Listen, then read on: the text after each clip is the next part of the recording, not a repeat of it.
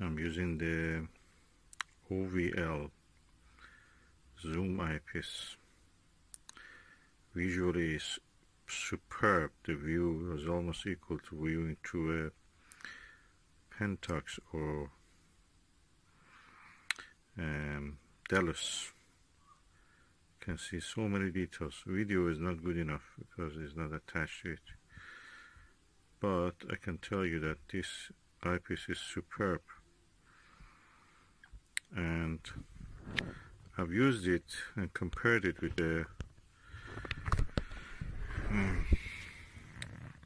Baader Hyperion Zoom Mark IV, and I found this was equal, and in some on the Jupiter it was definitely better than the Mark IV Hyperion Zoom eyepiece.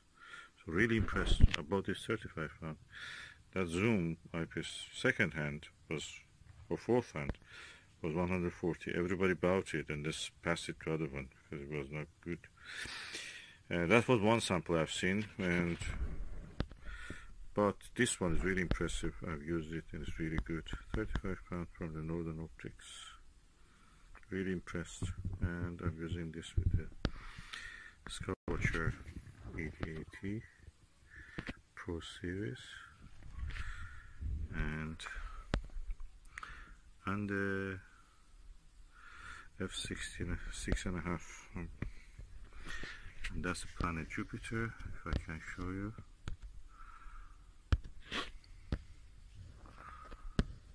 above that tree, you cannot see it probably. Yeah, you see it now. I'll bring it at the center. You can see it now. I zoom on it. Image quality is superb with this eyepiece, OVL zoom eyepiece, 8mm to 24mm. So I'm observing with this OVL.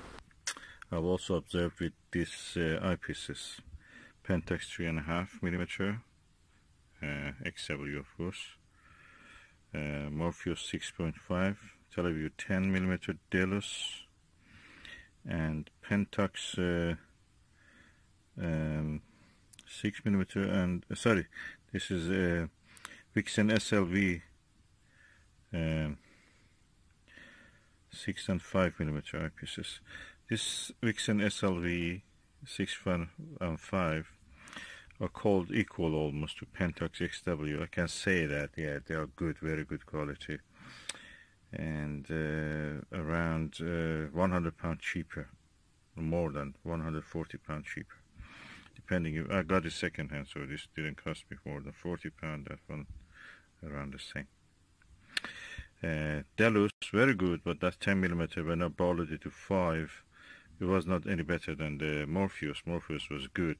The Pentax XW 3.5mm, although had the lowest f number, focal length number than all of them, was actually the best.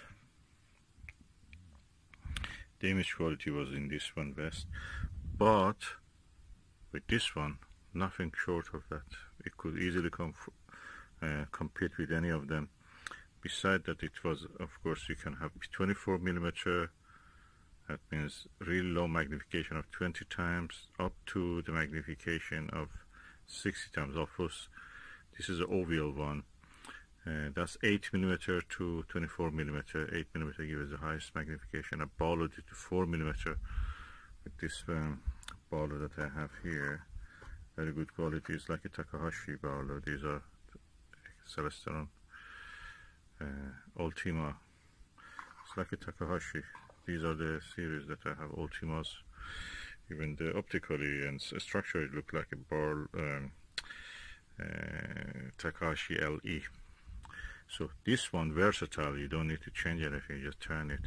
This one, when you're using and changing between different magnifications, there's a risk that one of them may fall. This one fell a little bit, you see a little bit notch here.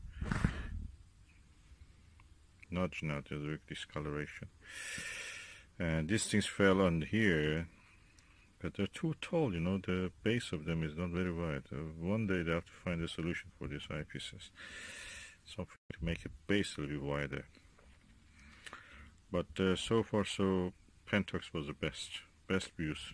neutral views. Then Morpheus, then Baader, this one, 5 and 6 millimeter SLV Vixen are really good, comparable to this, but yeah, I prefer this because when I'm sitting, and you see I'm sitting on a chair, the telescope becomes very high when you use this. It's too high, and this one is almost half of that size, and it's easy to, you know, because the planets are so close to the horizon at this time of the year. You see the Saturn there, or is it now? That's the Jupiter, you see it there, so close to the horizon. So when I'm sitting, the telescope is almost horizontal. So I have to really rise my eye when I'm sitting. That's not comfortable. So just I'm doing the most comfortable position for viewing. So I feel that these ones actually don't put me under pressure to observe. So which one I prefer? OVL I prefer it because of the comfort, finder, and then higher planetary eyepiece. Then I prefer these ones, then these ones. If I had to choose between all these three, 72 degrees, 76 degrees, and 70 degrees, the one I will go for is this one or this one. If I'm short of cash, I will go for the Morpheus. I may get a Morpheus 4.5 mm. These ones are really comfortable to use, equal to a Pentax in the way. But that is 3.5 mm of this is better than this 5 or 6 mm of that, so, and definitely better than this too, in this range that I'm using, of course, with the telescope that I'm using, Skywatcher ED80. So far so good. I made another comparison between some planetary eyepieces, and I think that getting an OVL for £35 was really good decision. It gave me the versatility of having a wide field at the same time without changing the eyepiece and risking falling the eyepieces. I can just change it to planetary eyepiece if I want. I can borrow it. The only nag is that this will be too high compared to this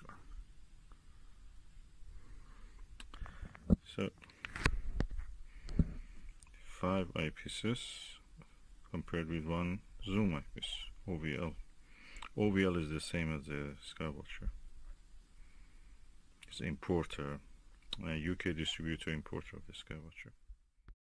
The interesting thing about this Olivon zoom eyepiece, you see a specification S-HR zoom eyepiece 8mm to 24mm, is that it's a factory D stock.